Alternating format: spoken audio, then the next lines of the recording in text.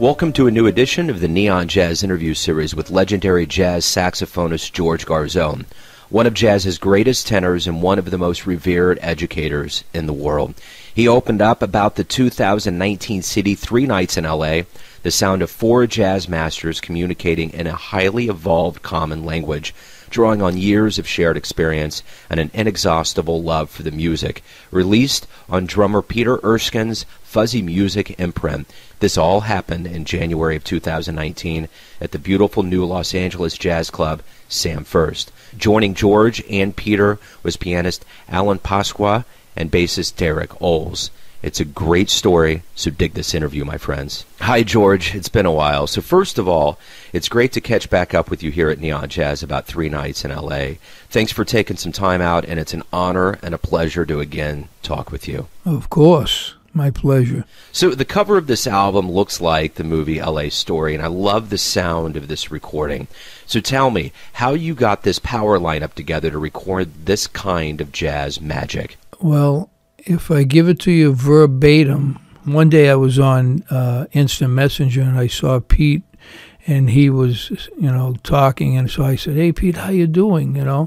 And really, this, it was the wildest thing that ever happened. He said, "Oh, I can't talk right now because I'm going to the release of this guitar player's record on my label." I said, "Oh, Pete, you have a label?" He said, "Yeah." I said, "Oh, I would love to play on it." Then there was a little silence, and he's like, "Okay, here's what we're going to do.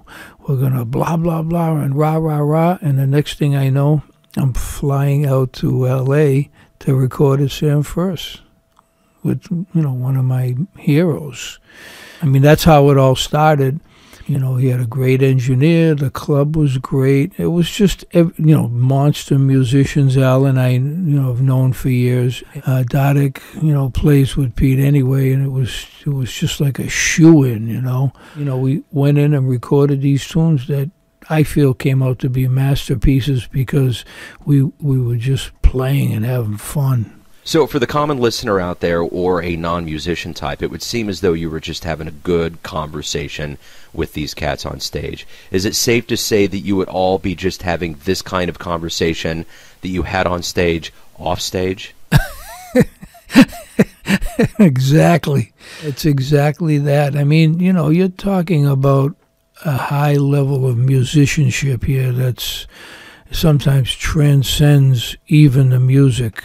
People that have worked so long and hard on their instruments that they know what it takes to communicate. And a lot of this record is about that. It's not the standard, let's record this record and, we'll play the head, then you solo, then this guy solos, bass solo, and back to the head.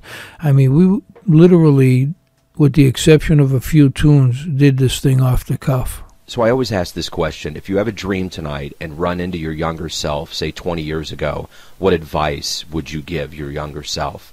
But I'm going to revise this question and say, if all of you guys went back 20 years and tried to make this recording, would you guys be able to still capture the magic that you guys have acquired over all of these years of wisdom that you've gotten on your jazz road?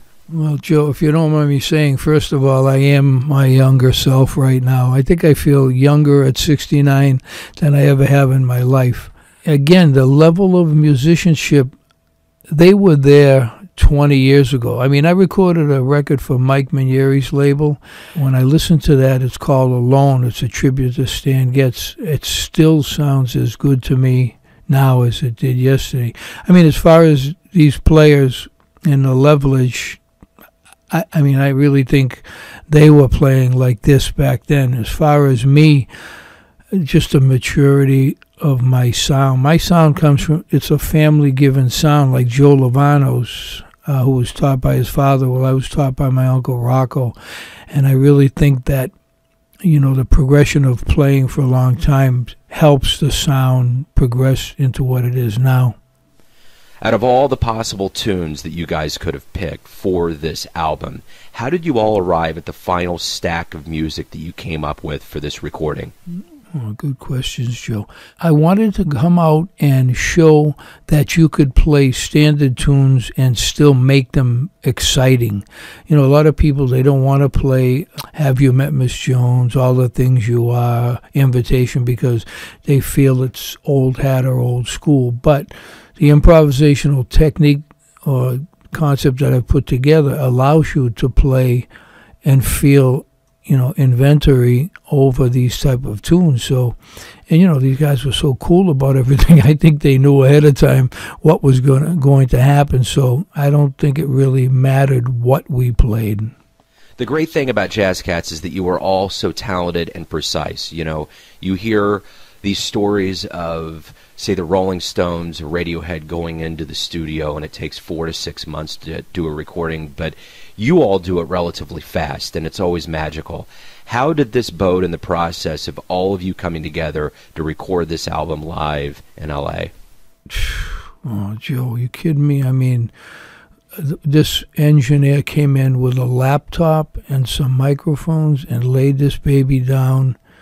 And, you know, I know Peter and how he operates, and when I looked over and I saw that, I was like, wow, this cat must be the cat, you know.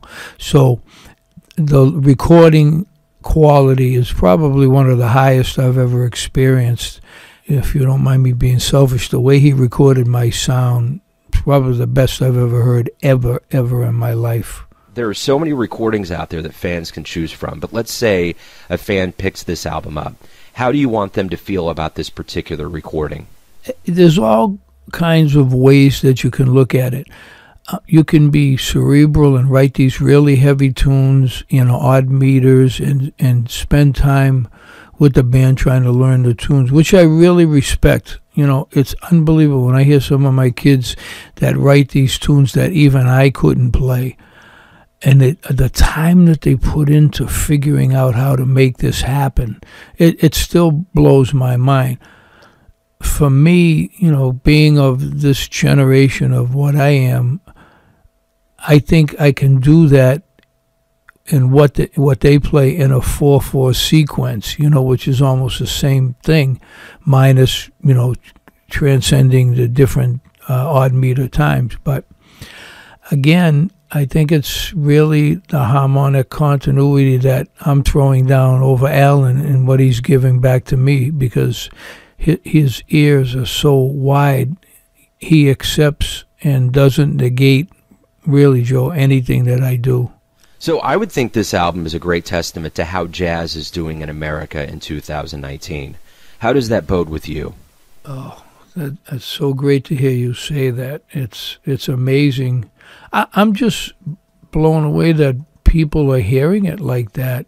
I mean, this concept for me that I've worked on, the triadic chromatic approach, is something I developed on my own, and I took a chance, you know, putting it together back in Boston, teaching at Berkeley, playing gigs, you know, and it was a time when maybe it didn't sound as solid and people were really questioning, you know, my accountability to what was happening. But this record proves, and I tell the kids out there and the students and the musicians, to stick to your guns in what you're doing, because I'm the perfect example of someone who did that, just kept on that path until I reached this point. So you're always taking care of Boston. You spent 3 nights in L.A. I think we'd take 1 night here in Kansas City if that works for you. In Kansas City? I'm coming. You let me know. Hey, George, thank you for taking some time out. Good luck with everything. We love this recording. I can't wait to play it for my audience. Thanks. Thank you so much, man. Keep it going, okay? Bye-bye. Thanks for listening and tuning in to another Neon Jazz interview, where we give you a bit of insight into the finest cats in Los Angeles, Boston, Kansas City, and spots all over the world, giving fans all that jazz. And thanks to George for his time, class, and honesty. If you want to hear more interviews, go to Famous Interviews with Joe Domino on the iTunes Store. Visit Neon Jazz at YouTube.com. And for everything Neon Jazz all the time, go to the neonjazz.blogspot.com. Until next time, enjoy the jazz, my friends.